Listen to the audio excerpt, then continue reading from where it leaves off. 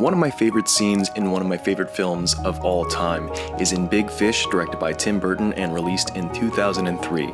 In this scene, Edward Bloom, played by Ewan McGregor, meets the love of his life for the very first time, and time seemingly freezes over. However, the scene being as perfect as is, there is one movie mistake at this moment right around here. Did you catch that? Yes, one of the extras is caught blinking and it ended up in the final film during the time freeze moment, but that's okay. It's still a perfect scene and I think a perfect movie, and it's just one of those things that makes the movie that much more special to me.